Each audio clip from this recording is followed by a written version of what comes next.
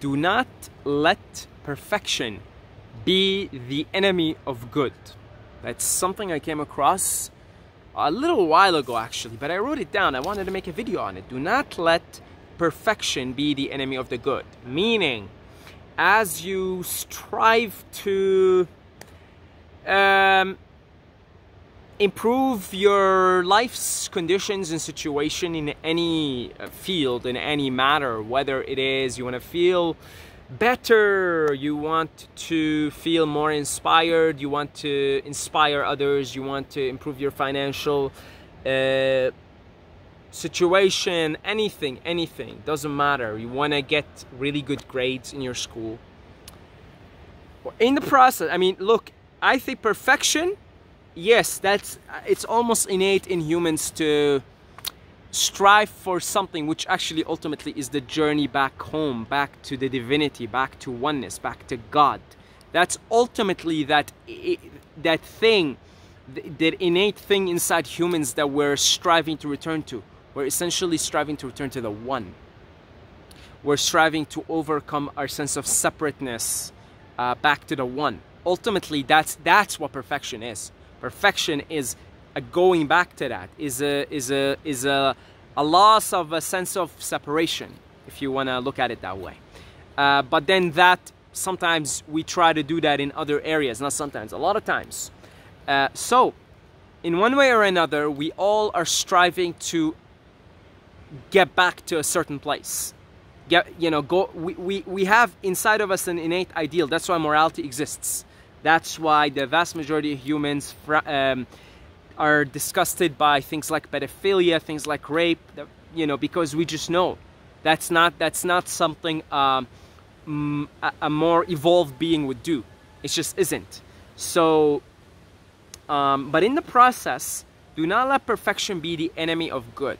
So if you set a goal, if you say, I want to do some, and in the process, you're doing good, but maybe it's a little slow, and then you're hard on yourself, do not let perfection be the enemy of the good.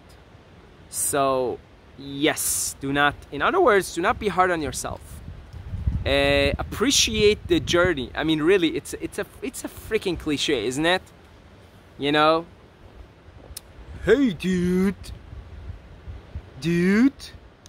it's not about the destination, dude. It's about the journey, right? That's something like a love and light hippie would say, right? And it's a cliche, but guys, it's pretty profound cliche, okay? It's pretty profound shit right there. It's not about the destination, it's about the journey. So if you're appreciating those little incremental improvements, because let me tell you guys, the little incremental improvements in anything you're doing, those are sustainable. I'm gonna give you a personal example here. So I did psychedelics like non-stop for like 3 years in a row. I was in a state of permanent high on a combination of mushies and Lucy, right? I'm not kidding, guys. 3 straight years, okay? I've consumed like hundreds of tabs of Lucy, right? And copious amounts of mushies. So like, I'm not exaggerating here. 3 full years. A limited amount of days in those 3 years I wasn't on something here, okay? And I felt so great in those 3 years, so in a higher, elevated state of consciousness, always content, always grateful, always graceful, always happy, smiling. So I use these like super, like it's like a super thing that you take, and then it puts you immediately in a more elevated state.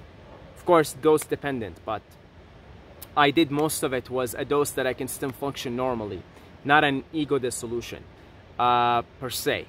So, but anyway, then I stopped some years ago. I think in the last, I don't know, those numbers aren't exactly accurate, but let's say in the last 3 years, I mean, I stopped. I pretty much did it just a few times in the last 3 years, just a few times. Maybe 4 times, 5 times, no more than 5. I really don't think so, but anyway. But I'll tell you, I came down because it wasn't sustainable. I was like using a cheat. It wasn't happening all organically inside of me. So I was experiencing improvements in my state of awareness, but they were forced because I had to take a substance. And I came down in those last 3 years. I've experienced certain things. I've experienced depression, things like that, because I stopped. And those changes that were happening in me weren't sustainable. So as it turns out, those small incremental changes, they last with us for a lifetime because they happened organically, they happened from within. They weren't forced by something, a substance or something like that. And that applies to everything. This is just, you take it, you know, small incremental changes. Do not let perfection be the enemy of good. But also, do not let good be the enemy of perfection. Recognize there definitely is. There is a state of perfection, a way of conducting oneself, a way of handling things, a way of living a life of detachment and compassion at the same time. There is a perfection. That's what those masters like Jesus and Buddha reached. So also, do not let good be the enemy of perfection, because that could lead to complacency. It's a paradox. Life is a paradox. Everything about life screams paradox, paradox. Okay? So we'll stop it here as to not complicate things any further than they're already complicated. I thank you for watching, and I thank all the beautiful, generous people for donating. If it's something you're of interest of, if you got $100, $200, $300, 300 million, I'm joking, guys. Anything's appreciated. If not, keep watching these videos. That's appreciated. I love you guys, and I'll see you in the next video.